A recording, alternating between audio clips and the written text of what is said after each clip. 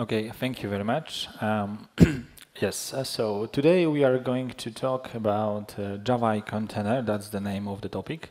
And the truth is that there is lots of best practices on the market, and I try to grab them all and put all of them on one single presentation. So let's go.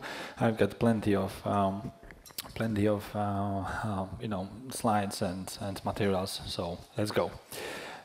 About me, I work at Nokia. I've got lots of experience in Java, some with Go, and I'm one of the organizers of Go Wroc, which is a meetup focused on Go in Wrocław. Of course, you can find me on my personal webpage, GitHub, Twitter, LinkedIn, and so on, but it's not very interesting. So let's go to the agenda. So today I've split the whole presentations into 10 parts. So at the very beginning, we are going to talk about the applications. So we need to containerize something. So let's build some small applications in Java. And then step by step, we are going to talk about the best practices all around. Okay, so signaling, then choosing best container, how to split our jar into layers, and multi-stage builds, Java ergonomics, security, what's Google JIP if you haven't heard, and some extras, and of course summary. So there's lots of technical details on my presentations and Docker files and all that stuff. So if you would like to make a photo of any of slides, you can make a photo of this one because everything is there. So the whole, all the code snippets, presentations, even images, everything is there. It's already there. So I've committed everything, and you can find there PPTX presentations as well as the codes. Okay, a few more seconds. Okay, so let's go. So the very first thing, the first step is that we need to containerize something, as I said. So let's do that. Let's build applications. It might, for example, serve users. So it's going to be user service. It will have some REST API, and it's going to be connected with the storage, MySQL. Yeah, so really simple one. REST API over the users, like a crude one. Yeah, so create, get, update, so on. Really easy one. So here we've got a user. Yeah, so as simple user as possible. Only 4 fields: ID, first name, second name, and birth date. Okay, and that's it.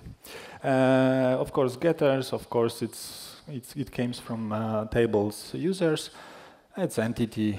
Probably you've seen tons of such classes. Really easy one. And then there's controller. It's the REST one.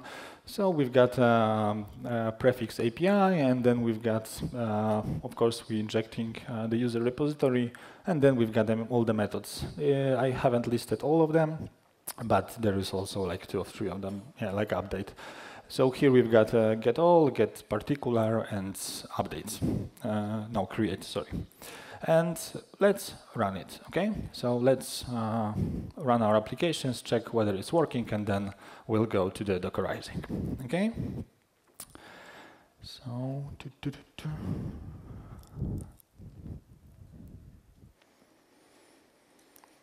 okay, so we're here. We can check what's there. So here, this is there is a POM, there is SRC, and all that stuff. It's not the magic. I can show you that this is SRC, and this is a user's app where we are running it. So no magic. I'm not going to cheat you. So let's build it. Yeah. So let's type maven clean install. Wait 5 seconds. Okay, and we've got super uber fat jar, and then let's run it. Okay. Ta-da! Spring. It's a Spring Boot applications with a Tomcat. Nothing fancy. Blah blah blah. Okay, it should be there. Let's refresh that. We can see that it's working. We've got 3 users. Let's try to get 1. Okay, it's working. 2, is working. Okay, so let's get back to the presentation. So now we've got applications. Now we have something which we can Dockerize, okay? So what's the first thing which usually we do when we need to Dockerize something? So we Google it. So we Google, okay, so let's think about the distro. What's the most popular Linux distro? Ubuntu. So let's choose one, okay? So we type Docker image Ubuntu with Java, yeah, because we've got a Java. So let's see what's that.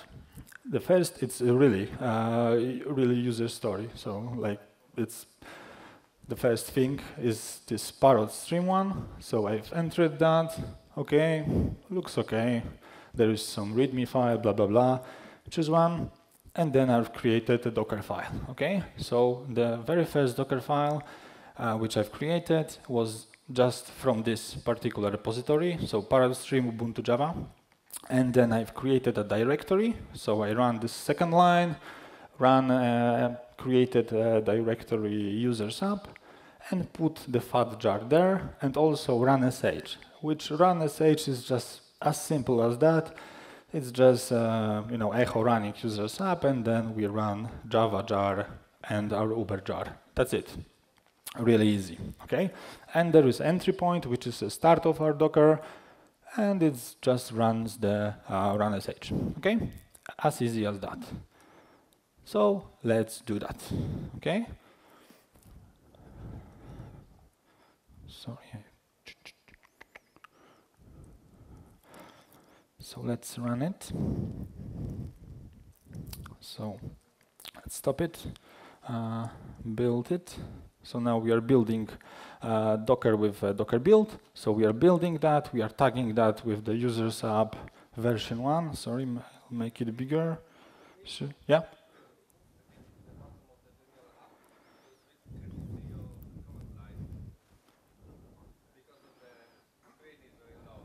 Okay. Could be that. Okay. Okay, so it's going to be a bit small, like half of the screen, but let's do that. So now we are running Docker build. We are tagging this Docker build, and we are passing the Docker file, which is v1. So this is the very first version of our Docker file, okay?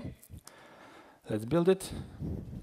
Okay, blah, blah, blah. It's creating directory, copying files, blah, and setting the entry point, and that's it. So let's run it. The only extra magic which I'm doing here is linking, yeah, because I've got Docker in the another, like MySQL Docker in the another image, so I need to link those containers to have access. Okay, that's all magic, and the rest is pretty regular one, yeah. So I'm passing the pod to expose our the REST API, yeah. So let's run it.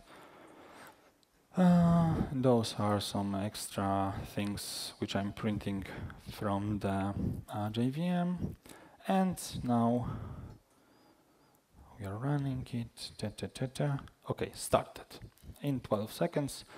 So let's check whether it's working or not. Okay, it's working. And now the very first problem which we might encounter here, and which is a really bad practice, is here. Now I type Ctrl-C, and nothing is happening. I can type Ctrl-C again, and nothing is happening. And as you can see, the Docker gets the signal to terminate our Docker, but it's not passed to our Java applications itself, okay? So it's the problem. And this is one of the not best practice, but this is one of the bad things which you can do when you're creating your own Docker files. So how to solve that? For now, we need to stop it, so we can make it bigger. Sorry. So let's check what's there. We've got 2 containers. Let's stop the one, okay? So when we stop it from here by Docker, now it's a bit more tricky, because what Docker does is that now it sends the seek term to our container and waits 10 seconds. But after 10 seconds, there is a no more patient, and there is seek kill. Okay, so now our application, our container is just killed. It's like kill -9. and our application stopped, okay? But it was not graceful. So usually if you've got a Spring applications, you got a SIG term, then the whole graceful thing is starting, and then you wouldn't break the any connections. So by default it's implemented. So when you have some ongoing HTTP connections, it's waiting until it's going to be drained, and then it stops the execution. And this is a very good thing, this graceful one, this graceful shutdown. It's cool, and but we need to do some good things or a good practice inside the Docker file to make it happen. So what's that? Let's get back to the presentation. And there are two ways how we can write the entry points. Yeah, the first one is just as a string, and the second one is just an array, like in JSON. And the very first one is really bad one, because every single time when Docker notices something like that, he runs it in a new shell. And by that, your signals are not passed. So Docker sends the SIG term, SIG, but it won't just get this signal, your Java application. So it's very bad one, the first one. You need to use these brackets, okay? Critical thing if you would like to catch the signals. The second part is if you run a script, as I did, the run sh, then also you can't start your application as at the very bottom. Sorry if it's not noticeable, but it's like slash Java minus jar blah blah blah. So it won't work as well, because it's going to create a subshell, and then also your signals won't be passed. Okay, so use this exec form, and this is also very important. If you wrap your Java or any other execution of your application with some shell script, then you please use exec, otherwise it won't work. Okay, to sum it up, the signaling part, use exec JSON one, then of course if you use a shell script, use exec, and don't use pipe if you run applications, so don't use a pipe something and then something then something, please don't use that. And avoid pinned what? Avoid being pinned one. It's also the problem, but it's but in nowadays Docker is not that problem like it was. But in the previous editions there was a problem that if you are pinned one, then you need make some extra logic to make it smooth. So there was a project called Tiny, which was a wrapper around your for example Java applications, but it's not valid anymore, so it's not that very important. And of course, listen the SIG term signal. Okay, so SIG term is this one which Docker sends you when he's going to cancel your workload. Yeah. So first the SIG term. If you want finish your graceful period in some period like 10 seconds, then he's going to send you kill. Okay, and you can override this signal. So you can tell the Docker, okay, I'm going to please inform me when something went wrong with other signal, not SIG term, for example, but SIG, I don't know, SIGINT or something. Yeah, so you can change the signal, which is going to be used by Docker. Okay, so the final version of our Docker file would be like that.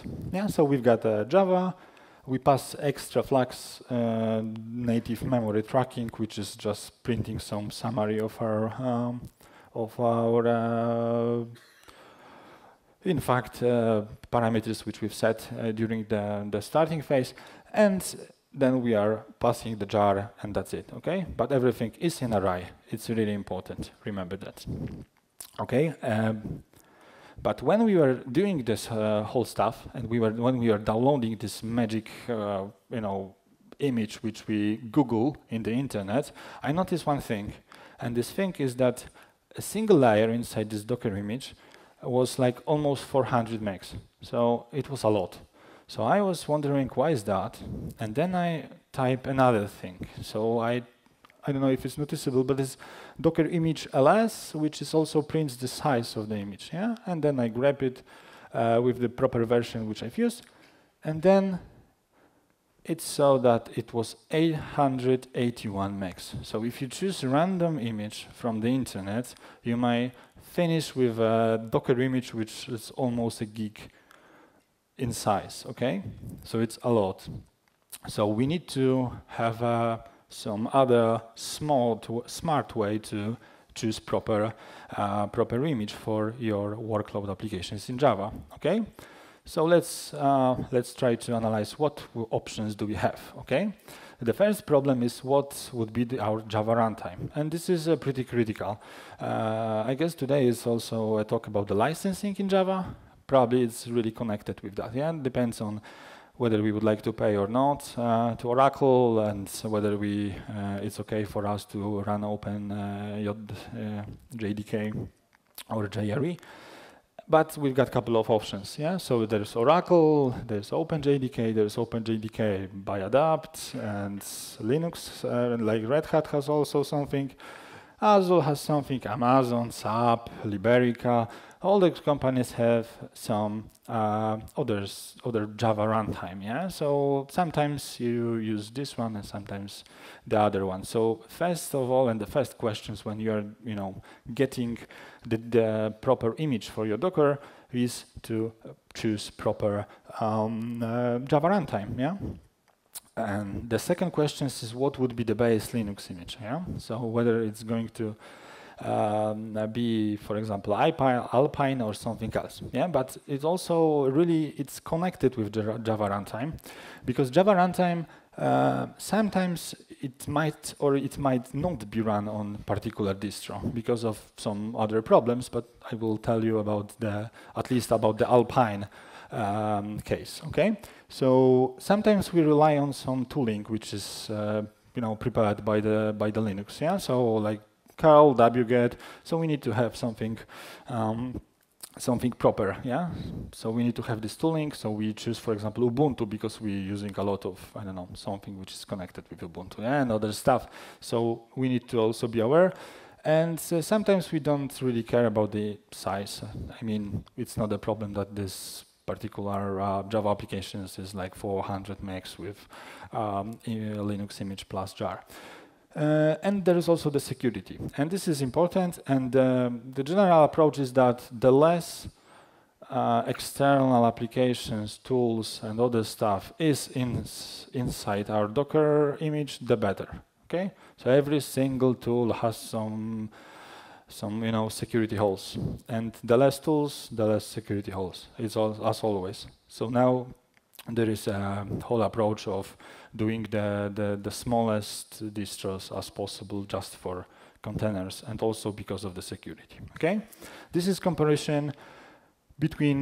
This is a really small at the very bottom, so it's going to be hard for you probably to read it. But all in all, this is a diagram which shows how big our Docker image with proper Java. Yeah, for example, the smallest one is OpenJDK with JRE, and it's for Java 8. Yeah, and this is only 85 megs. And for example, if we've got some stretch or a slim, and it's Java 11, because Java 11 is usually in a Docker world is much bigger. It's around like 100 megs. So it's like more than 400. Yeah. So usually the truth is that Java 11 is big. Why is that? I will tell you at the Alpine example. So the smallest one was Alpine, so let's choose Alpine, yeah? So the application was written in Java 8, so it's fine for us. So let's use Alpine with Java 8, JRE. So it's lightweight, really lightweight. It's like 10 megs or something, the only Alpine, but it has not glibc, okay? It has only libc. And JVM also uses this glibc, and in case of Java 8, it's not a problem. So this libc, and let's back to the libc. So libc is the Muscle is a libc, but it's not glibc. It's lightweight, fast, small, and JVM uses that. Especially JVM, like JDK8, is based on that without any problems. But there are those problems in the JDK9, okay? So it's, as I said, fast, it's standard interface, And now we'll go to the Project Partola. So what's Project Partola? Project Partola is a project which tries to port the newest Java to Alpine. So as you can see on the image, there is no Alpine with Java 9, 10, 11, and so. Why is that? Because all those versions of JDK are heavily depends on the glibc, and people from the OpenJDK, they still are working on moving that to this libc, which is Muscle. Okay, so there is a project Partola, so they are trying to move it, and they are working really hard to do that. And with Java 13, they are almost there. So again, there will be small distro Java Alpine with JRE 13, but the version is still not GA. Okay, so it's not general availability. It's still like almost there. Yeah. So I checked, I guess, a few weeks ago. It still was not still there, but almost. Yeah. So probably in a couple of weeks, we'll have the Java 13 with Alpine, with JRE, JDK, and it's going to be small because it's going to be based on the Muscle, which is the glibc implementation in Alpine. Yeah.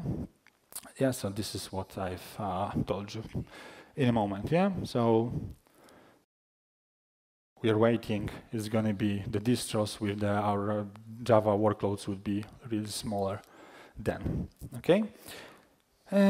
So let's change our Docker file to the Java, to the image with Java 8 JRE from the Alpine. Okay. So if we'll move it, so we are changing only the first line. So previously it was like Parrot, Ubuntu, something. Now it's OpenJDK 8. And let's move it. So now we've built it, we run it, we check the size, and now we see that our Spring Boot applications is 124 megs, and it was 881. Yeah, and the application works exactly the same.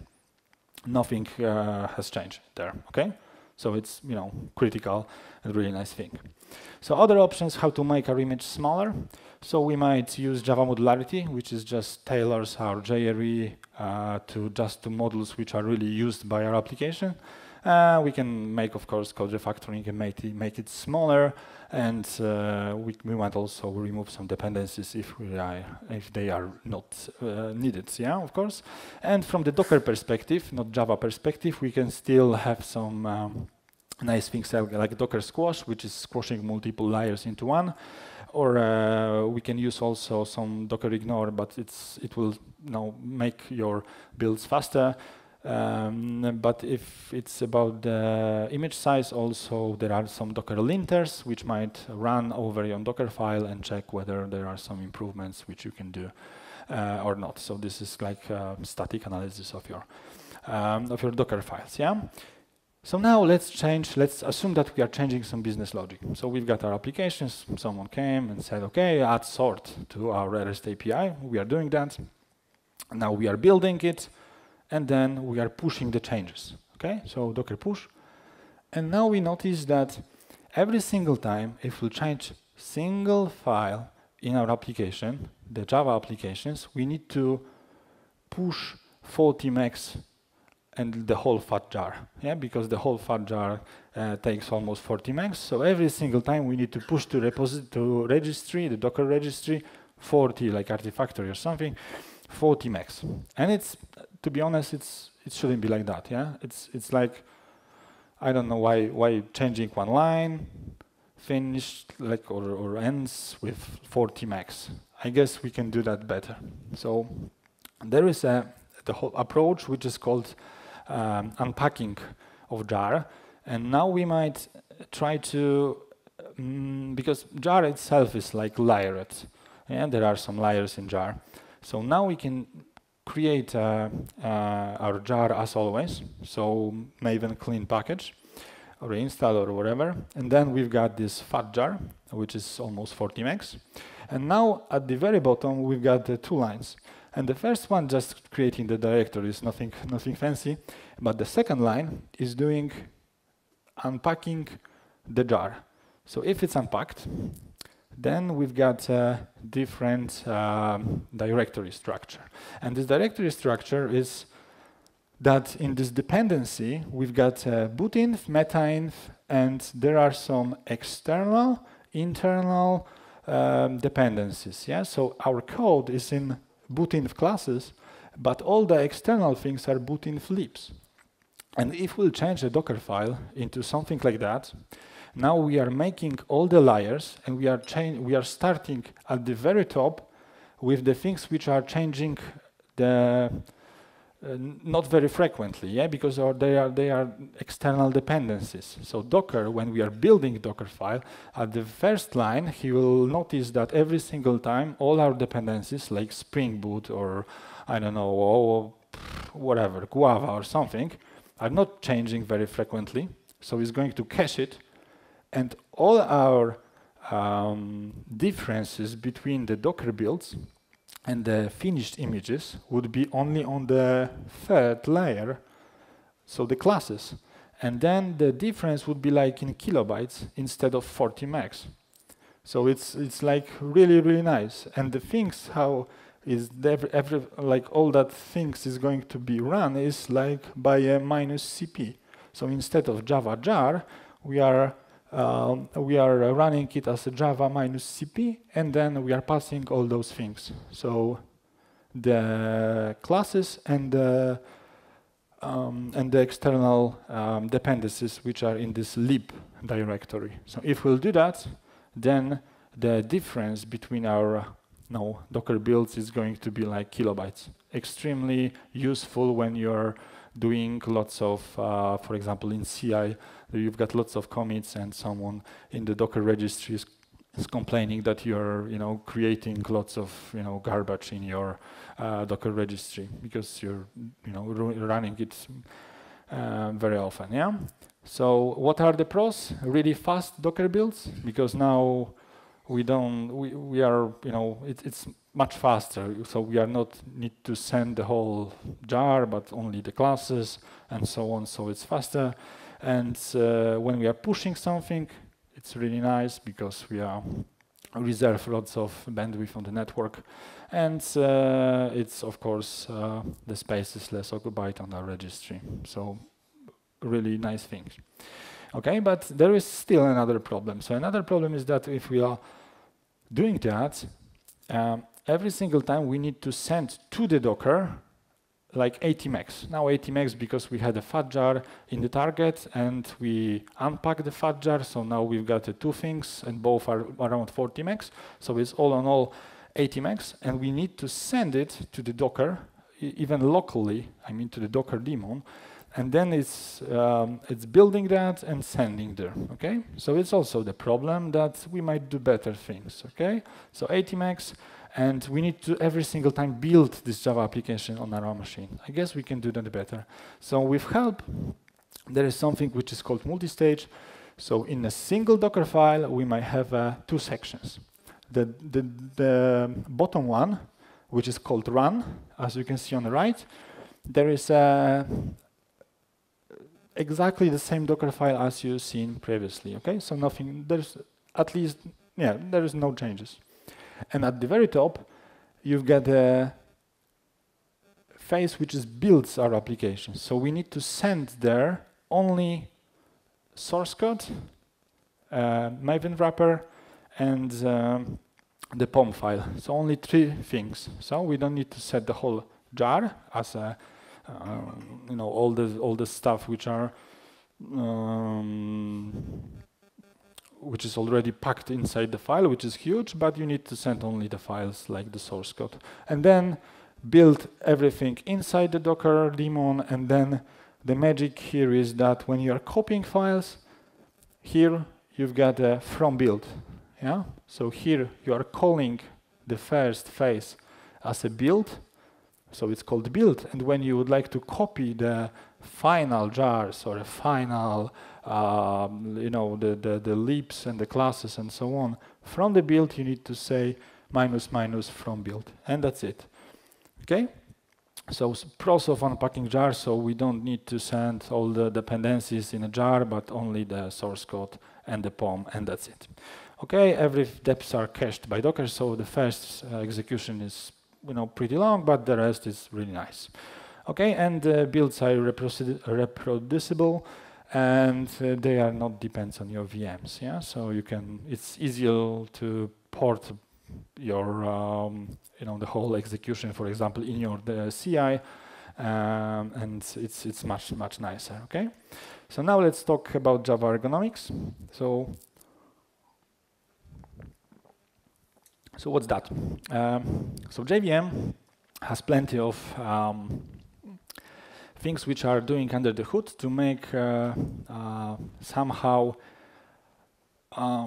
fees or adapt to the VM where it's run. Okay, so there is a memory, CPU, and it's trying to be as fast as possible, and that's one of the really killer features of the whole Java, the JVM, that is going to make also the JIT optimizations and is going to adapt to the VM where it's run. Okay, and that's the Java ergonomics. And in the context of containers, there was huge technical depth, I would say, but the rest of the world, of programming world, was, I guess, somewhere in the I don't know, few hundreds meter ahead when it comes to comparing to the Java. But Java made a great progress lately, and now Java is ready to be run in the container. But previously it was not like that, because Java was trying to get and make the whole ergonomic things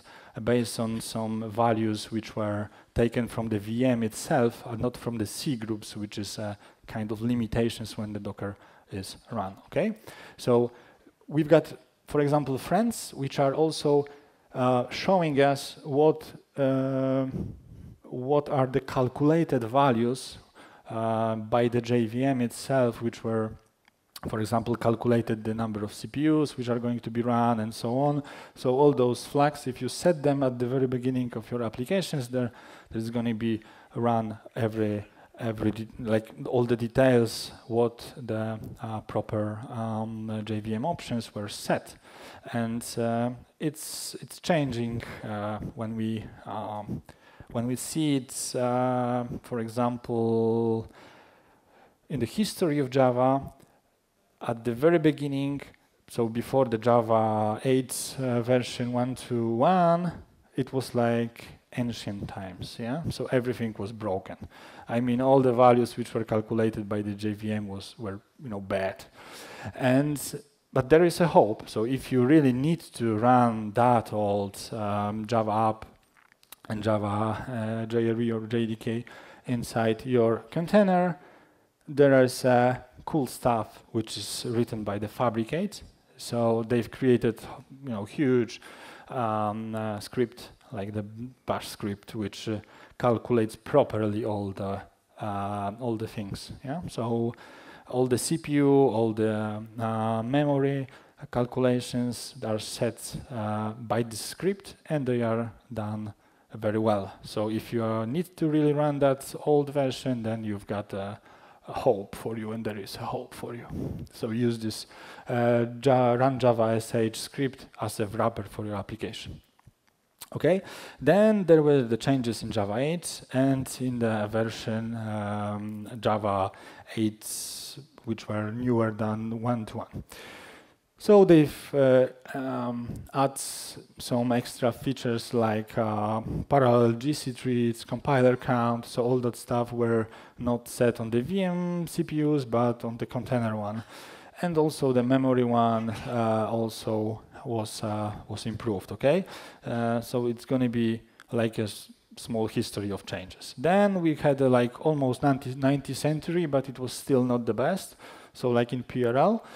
And here was more and more container awareness. So they've set, and they are now introduced the whole percentage things. So now you can set that Java should takes only 75% of the memory. Yeah, so previously it was not like that, but they've introduced that in Java 10, in Java 8, more newer than 191, and also when in context of the CPUs, there was use container support for the old, so all the flags were already deprecated, so you need to set it to use the old one, but otherwise there were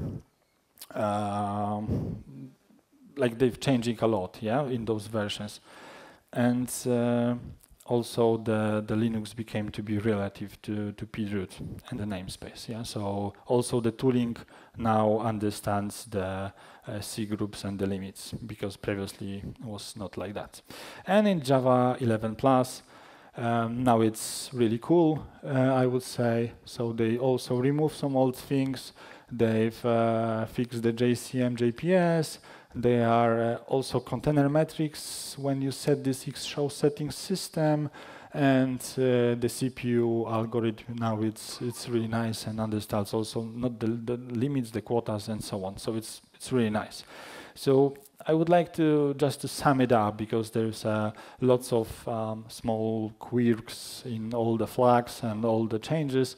So, but if you really can't change the Java version, use this Fabric script. If you can, start with Java 11, and then you're free of all those problems. If not, if you're still on Java 8, use this Java 9 version newer than 191. Okay, and that's my advice. If you do so, then you're going to be safe. Okay, let's go to the security. So now, security in containers is really important, but to be precise, you need to know what is inside your container. So if you are running applications, if you are installing something there, you need to know what's that. And how to do that? For example, vulnerability scanning, okay? Scanning, it's like there are some tools which are scanning your containers and tells you whether you've got something which has security holes there or not. For example, Claire is a CoreOS applications, which is like a server, which is analyze the metadata, which is getting and fetching the metadata every single seconds or some period from some databases, and then you can send your image there, and then this image is analyzed whether it has some vulnerability or not. It's a really nice thing. You can sign your Docker images with Docker Content Trust, and also the whole idea of minimal container OS. It's great. Yeah, the less stuff is inside your container, the better, because the small security holes is there. And of course, there are also extra things like monitoring and auditing. For example, a rancher has something like that, which is auditing all the your Docker image, whether there is some suspicious behavior there. Okay, but what's really nice and what is really important, and from even now you can start doing that, is to change user to non-root. Okay, every single time when we are doing this stuff in the Docker file, we were root. It's bad. Okay. The second thing is we can run our container as a read-only. Okay, so we can pass Docker run -- read-only. If it works, it's cool. In such case, no one, even if we'll break somehow our application, won't be able to run anything, change anything in our Docker image. Okay, and we can of course limit resources to not starve other applications run in our Kubernetes cluster or anything. So how we can change it?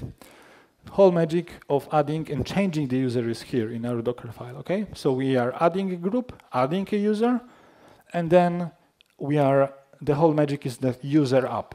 So starting from user app, everything on the bottom is run as a app user, not as a root.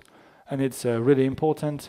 It's, I would say, even critical, and it's a really bad good practice to run our workloads, Java workloads or other workloads inside the container as non-root. Okay, and declare. I would like to talk for a while about this because it's a really cool project.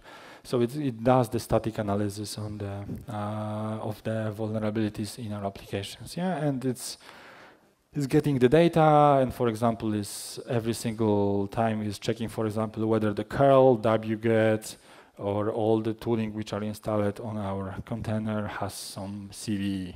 And you can pass also the information where those CVE, the database of the CVE are, okay? And for example, there is also, but declared is only the server, and there is also the scanner. So the scanner is like a client, okay? So the client just can analyze, for example, can send request to the client and send, okay, scan Alpine 3.1. 3.5, okay, and then he's saying that there is no vulnerability in this Alpine, but for example, in Alpine 3.4, there are, and you've got a list of vulnerabilities at the very bottom, yeah? So there are, for example, 4 or 5 CV there, yeah? So really nice tool. Okay, now, as you can understand, there is plenty of things and good practices which you need to remember when you're doing something with the Docker. And it sounds easy. It's Docker file at the very beginning was really easy, but now it's pretty complicated. But there is a solution for all of you who doesn't want to get all that knowledge. And it's called Google Jeep. So what's Google Jeep? So it's like all the Docker best practices in one place. So it creates the Docker image from your Java application, but you don't need to run or write Docker file at all. And it's based on the distroless, and distroless is like Alpine. I wouldn't say Alpine, but this is a really small distro created by Google to run different workloads on that. And there is a Gradle and Maven plugin. So how it works? So it's of course open source, you can find it. And how it works? So the truth is that the only thing to Dockerize your Java application is to run something like that.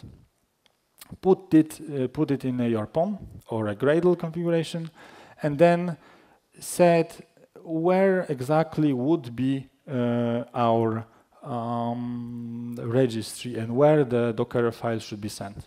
And that's it, the whole thing. And then when you're running the Maven, you can say Maven compile Jeep build or a Jeep Docker build. The difference is that the build is just the builds and sends, and the Docker build is just builds locally.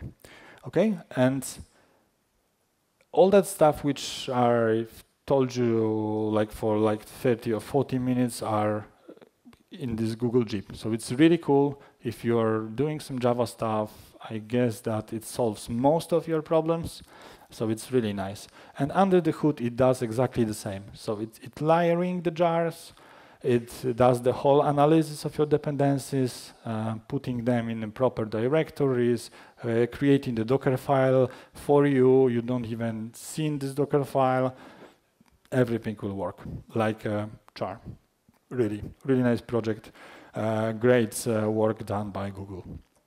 Okay, I've got some extras for you. So extras are that if you really care about the size, you can use also Java modules, because it should speeds up your startup of your application, but not that much. So you don't expect that if you are trying to start your Java applications as fast as possible, you will reach the huge improvements by running it in modules. At least I've seen 2 or 3 approaches, and the changes was like 10-20% faster. So I don't know if it's good result or not. And then it tailors JRE to its needs, and that's nice because then your final image, Docker image, would be smaller. Okay, of course, smaller JRE, smaller Docker image, and the Graal VM, and it's game changer. So if you've got the Java applications and if it's able to be run with the Graal VM, then it speeds up the startup a lot. Yeah, so I've seen examples, and it's really nice. It's like 10 times faster sometimes. For example, the Netty server HTTP was like more than 10 times faster when it comes to the startup, and the same. And there's no JRE because you're doing the native stuff. So the native final file, which can be just sent to our Docker image, which there is a no JRE even, and it's going to be run there. It's really nice. Of course, the Docker image would be small and really small. So let's sum it up. Let's sum the whole and everything what I've told you today. So so if you run your app in container, please use Java 11 or at least this version of Java 8. Okay. Please unpack your fat jar. It's really nice feature, and it will make your Docker build phase faster, and the whole pushing everything to the registry would be much faster. And please don't run your container app as a root. It's important. It's a security problem if you do that. And you can still optimize your startup time if you can have a look at the GraalVM or Java models. And of course, if you're really lazy and don't want to, and you don't need to maintain your own Docker file and the distro, use this Google Jeep. It's really nice. Okay, and hopefully your containers would look like that and not like that. Okay, thank you very much, or like that.